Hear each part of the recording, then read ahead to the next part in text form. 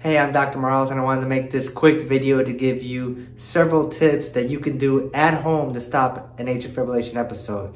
If you're at home and you're getting the sudden onset of heart racing and significant episodes of atrial fibrillation, the last thing that you may want to do is actually go to an emergency room. Emergency rooms are expensive, several $1,000s for a typical emergency room visit in the United States, let alone if you end up being admitted and put into the hospital. So if there are ways that you can manage it at home and potentially avoid that hospitalization or that ER visit, it could potentially save you time as well as a significant amount of money. So here is some ways that you could potentially reduce or stop an AFib episode at home.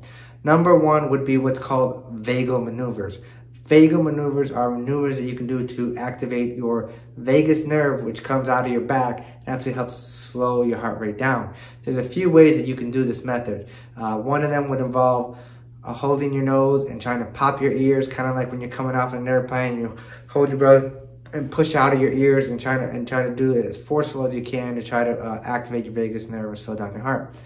Other one would be bearing down, similar to what you do when you have a bowel movement. You actually, again, would take a deep breath and try to push down on your stomach muscles, kind of like if you were having a bowel movement in the bathroom, and just kind of bear down for as long as you can, and that might help slow down your heart rate as well.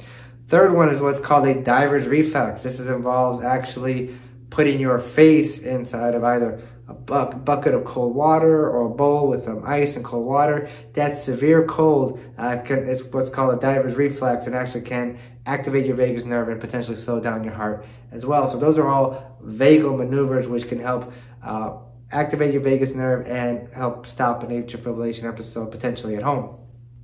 Another thing that you can do is actually breathing exercises, similar to either yoga or very structured breathing exercise called pranayamas, where you actually are taking very long, deep breaths or doing very relaxation-based yoga, which is actually what I teach also in the Take Control Over AFib program. I actually teach also these kind of very relaxation-based yoga, which can also help reduce and stop episodes of atrial fibrillation.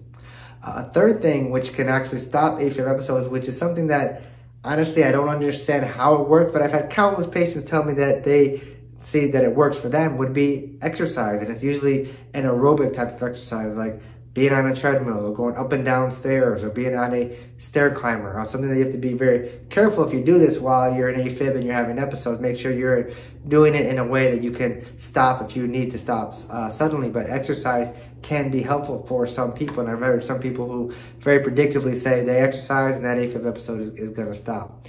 The last thing would be to take extra medication. Now, that's obviously something that you need to check with your doctor to see that that is safe for you to take extra medications when you get an episode of atrial fibrillation. But taking extra medications, such as extra doses of metoprolol or other beta blockers, or in addition some antiarrhythmic medications such as flecainide or sotalol, is something that I frequently tell my patients that it's okay to take an extra dose if you get a bad episode. Can also be helpful to stop an AFib episode at home, but always talk with your doctor if that's something that is safe to do in your specific situation. However, although it's really great to manage these episodes at home and potentially stop and stay out of the hospital, you got to know when you need to go to the hospital. And it's not always the heart rate that matters, that causes you a need for urgent medical attention, but it's your symptoms.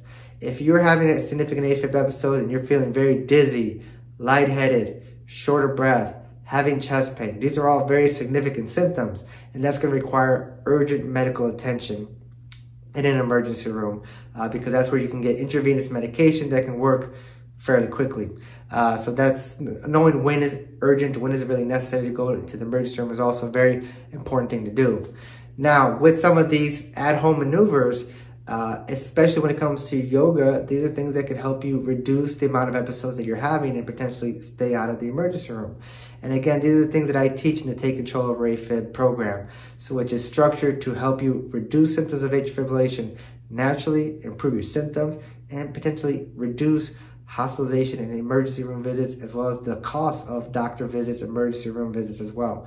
So right underneath this video, there's a link to go over to my sign up page where you can see testimonials and sign up for the program. So go ahead and get started today.